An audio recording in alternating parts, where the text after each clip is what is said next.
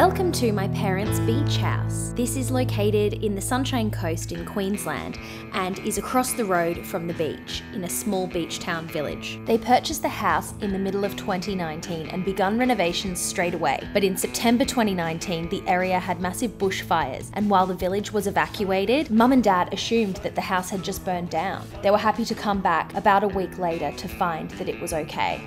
Their renovations were able to continue and Mum and Dad moved in November 2019. The house was built in 1980 when there weren't a lot of other houses in the area. This house would have been one of only a few that was originally built, but it was built in a time before air conditioners were really common, and so the house was designed in a way to maximise breezes from the ocean coming through the house to keep it cool in the summer.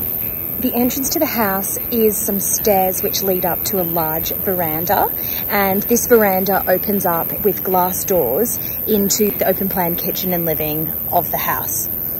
At the back of the veranda is another set of stairs, and they lead down into a lower level of the house and outdoor areas, which then leads on to the garden and towards the beach.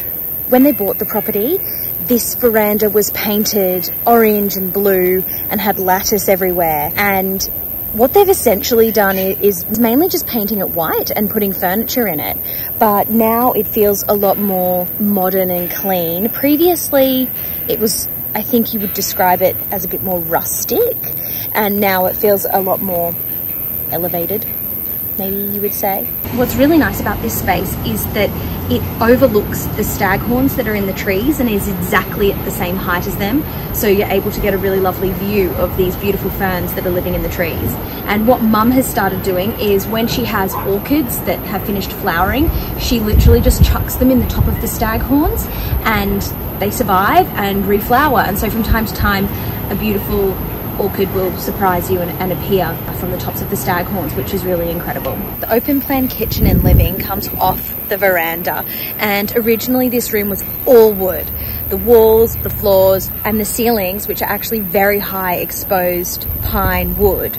Also previously the kitchen was quite basic and along the same style as the rest of the house. The biggest impact that Mum and Dad have had here, of course, is painting, and they've painted all over that wood on the walls and the ceiling, and that's brightened it up a lot and it makes it feel less like a tree house. Then with the kitchen, they didn't do a whole lot there either, other than adding an island bench and tiling the backsplash and a few little bits, but overall they've kept the same layout that was already there. The island bench has open shelving on one side, and in reality it works really well. Even though I thought that it might look or feel a bit cluttered, it actually doesn't, and it's just really convenient. It's definitely something that I would consider for our house. They also added a really large fan in this room. The diameter of this fan would have to be about 2 meters. It's really huge, really effective.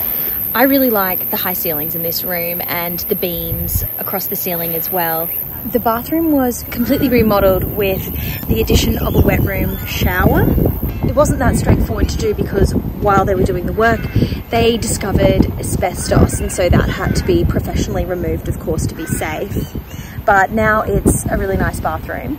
It has the same colour scheme that the kitchen has, with the bench tops and that green colour of the cabinets. They have black fittings for the shower and the tap, but unlike me, they live in an area that doesn't have hard water, so it's not a problem and it looks really good, whereas at my house it already looks awful. The house has 3 bedrooms upstairs, all with built-in cabinetry. This is all painted white. One noticeable thing about these rooms, they have these unusual windows that are not even really windows because they're just panels of wood that you wedge open with a stick basically, and that lets the breeze come through. And they're really unusual, but also, you know, really beachy. That was an original feature that was here when they moved in that they decided to keep. Just before the main bedroom, there is an additional veranda which Dad calls the captain's deck. It's a nice place to sit in the winter, but for most of the time they just use it as a place to dry their towels after they go for a swim in the ocean. The main bedroom has the shell artwork hanging above the bed, which is one that I copied in a DIY. That's currently hanging in the entryway at my house. The original veranda has stairs that lead down to the lower level, and on that lower level is an outdoor area which then leads on to a downstairs room which originally was a bunk room.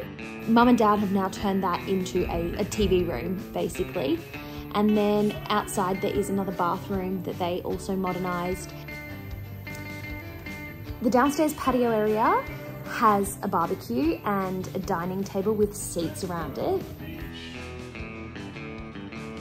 Around the back there is a gigantic outdoor shower, which is perfect to rinse off once you come back from a swim in the ocean. The beach is only a 2-minute walk from the house, so they go almost every day as long as the weather is good. The house has a lot of vintage pieces, but for anything that's available now, I'll post links in the description box below.